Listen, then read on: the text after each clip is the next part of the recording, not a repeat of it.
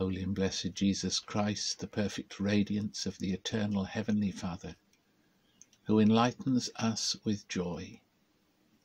As dusk draws in upon us and the evening lights appear, we sing our praise-filled hymns to God, the Father, the Son, and the Holy Spirit.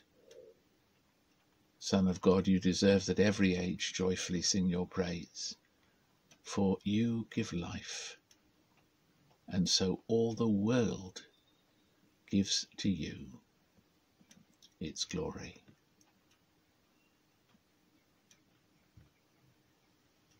As the day comes to an end, we say together, I acknowledge my sin to you.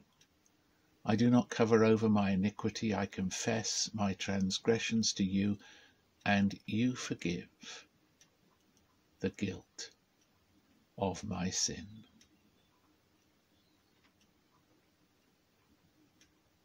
Confident that those who seek the Lord God are thus assured of his peace, we say, tonight I lay my soul, my body, and all that I am into the enfolding embrace of the Father who loves me, into the enfolding embrace of Jesus who gave his life as a ransom for me, into the enfolding embrace of the Spirit who lives within me. Tonight I lay my soul, my body, and all that I am into the enfolding embrace of the threefold God, and there I find my rest.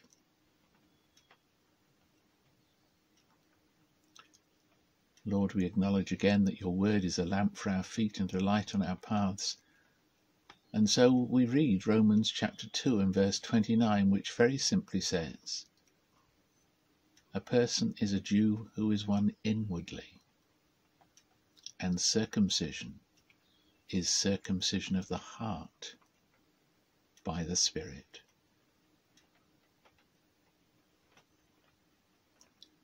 Circumcise our hearts, dear Lord, we pray, that the life of the eternal God may flow forth from our hearts and bring glory to you.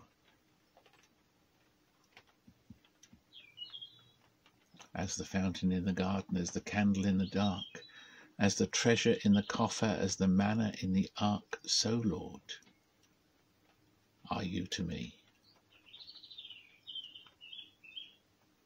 Thus may the sacred three, the Father, the Son, and the Holy Spirit, save, shield, and surround me, my home, my loved ones, my friends, and my world, and give to all his peace.